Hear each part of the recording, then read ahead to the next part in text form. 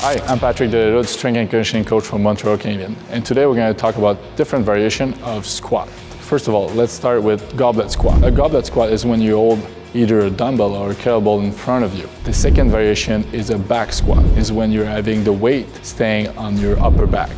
And the third variation is a front squat, is when the barbell is like resting on your shoulder or upper chest. To teach a good squat variation, the first step will be to start with the goblet squat. It is the easiest, the one that you can start with the lowest weight and teach proper position of the upper back. Goblet squat, you can use either a dumbbell or a kettlebell. Selling yourself up slightly in front of you, driving your shoulder back. From here, you're gonna place your feet slightly wider than your hips, more shoulder width, driving your feet to the outside, driving your knees to the outside. Initiate the movement at your hips, pushing those back, setting yourself under control, stopping 90 degrees, keeping your back flat, pushing yourself back up, squeezing your glutes, breathing in on the way down, hold, breathing out.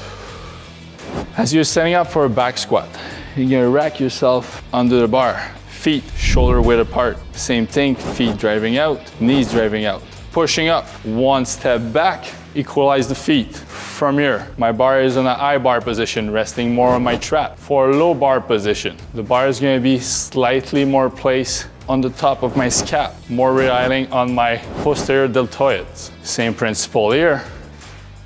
Squeezing the bar against my body using my hands, elbows driving down. I'm gonna push my hips back, initiating the movement. 90 degrees, back is flat, pushing back up. Breathing in on the way down. Pause at 90 degrees. Breathing out.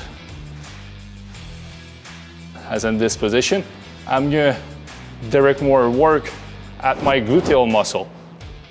As if I change for a front bar position, the challenge is gonna be put more on the quads. The hamstring is always the muscle that is involved in eccentric position, absorbing the force on the way down, helping on the way up. For a front squat, now for video purposes, I'm going to be facing you. However, this is not the ideal position. You should always be facing the squat rack for safety purposes. For a front rack position, there's two options for your hands. The first one is an Olympic position. Bring my hands underneath, driving my elbows up, so my T-spine is open.